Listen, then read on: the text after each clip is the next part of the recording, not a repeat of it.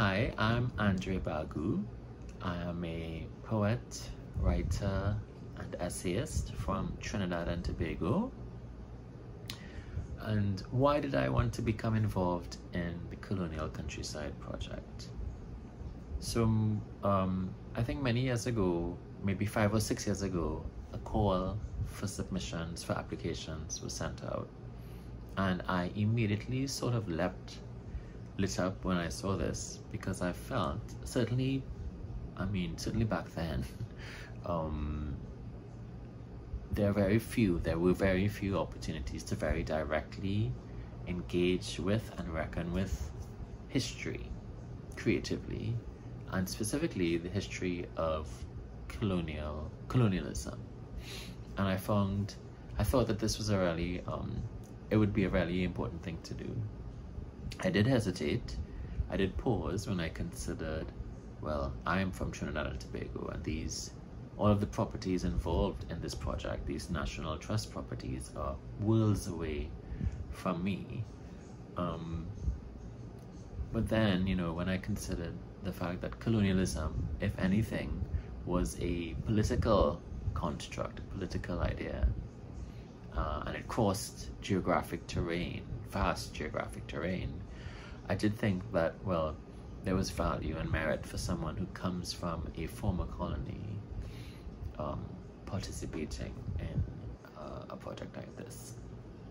And then after I did apply, I was paired with Durham Park, a property that was owned by William Blathwaite, who had a key role in the administration of colonies in the British Empire, and that felt very important. But also, I kind of felt that my pairing with this property, when that happened, was just kind of serendipitous, because unknown to me, I had grown up being familiar with this property, because one of my favorite movies was The Remains of the Day, with Emma Thompson and Anthony Hopkins and Christopher Reeve.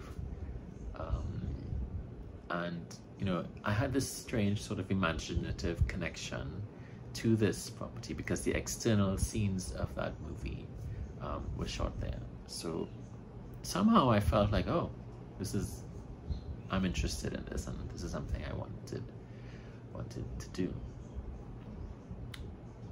In terms of the actual process of writing the poem, how the poem came about is it began really with, there's this Horatian, this Latin inscription over the entryway of the property, and it translates roughly into "share this with me." And that was really the starting point for the whole poem, because I was struck by that, that declaration of "share this with me," share this entire property with all of its opulence, as all of these stately homes were, with me, in the sense of share ownership, yes, but also share out and redistribute. I felt that there was something both sardonic on the one hand about that, as well as suggestive of reconciliation and reparation. So that became kind of the building block of the poem. I very quickly decided I wanted the poem to be a litany of objects within the house, within the property, because I wanted to create a very dense sense of the sheer opulence and wealth. And I actually wanted that to even be a bit difficult to navigate for the reader. I wanted to throw everything at the reader. And part of the reason why I wanted that was I wanted that sense of difficulty in the way engaging with history is difficult.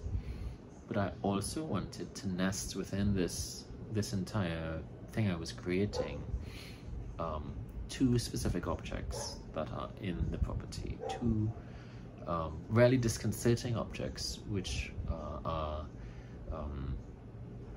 stands done in the guise of that are meant to represent shackled slaves, yeah, I wanted those objects to kind of be nested in all of this opulence as a kind of a repeated trauma. And I decided that I would address the entire poem to two imagined boys, because also at this time, and I think this was around 2020 or thereabouts, George Floyd had happened, and there was this reckoning with lingering racism, and there was this you know, reckoning with incidents that involved people like Trayvon Martin, who had become children who had become victims of it. So I just thought this could be a way, almost a way of reparation, of healing somehow. And for me, you know, it was particularly, I thought it would be particularly meaningful to imaginatively suggest this idea of sharing all of this property with literal ancestors,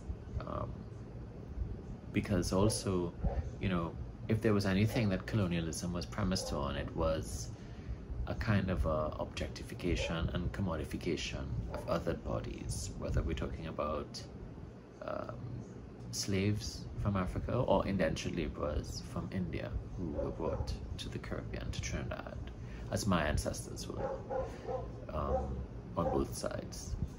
So that is really how the process evolved in my mind, and to this day I go back to this poem and I do think it is willfully dense and willfully difficult. But I think part of the reason for that, in terms of what I was feeling intuitively, is I wanted that sort of sense of difficulty. And I think there's a line in here where I talk about how confronting history is difficult, and I didn't want to shy away from that. And so now I'm going to read an extract from my poem.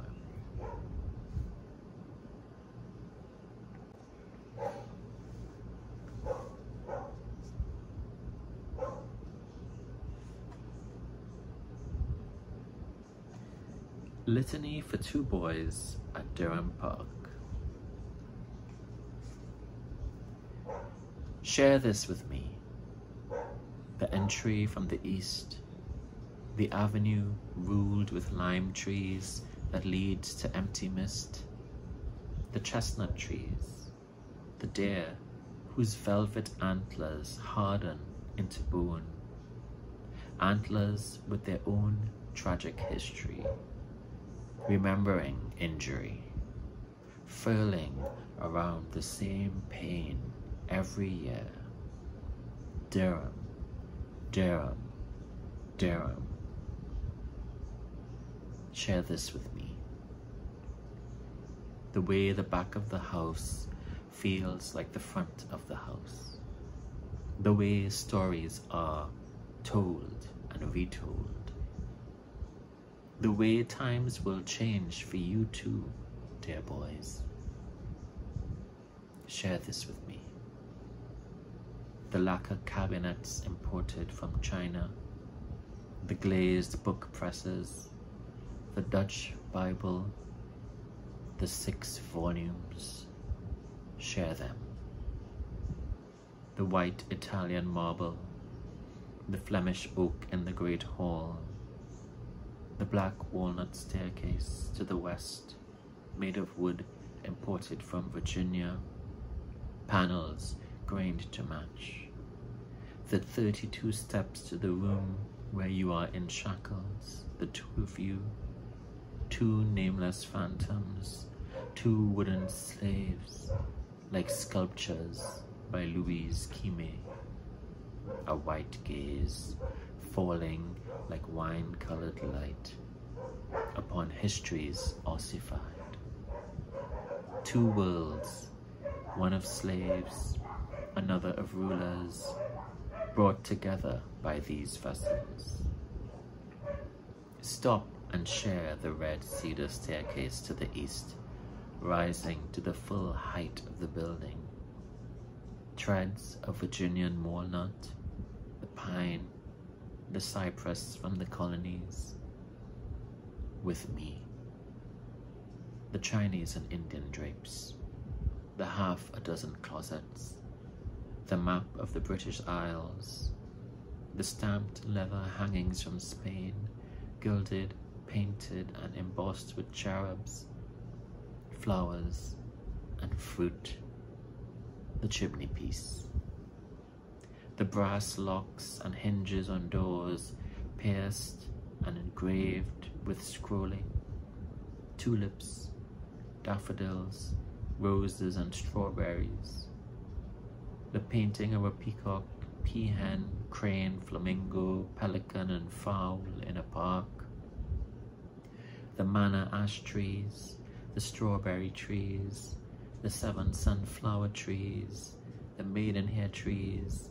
the black mulberry, the dogwood, the katsura that smells of burnt toffee in the late afternoon, the shrubs along the paths that lead away from the house to the south where, in the far distance, the sarsen stones of Stonehenge rise, awaiting sunlight, and daisies grow like minor characters in myths. Share this story of walls plastered in pale colors, walls now being stripped to reveal their dark tones.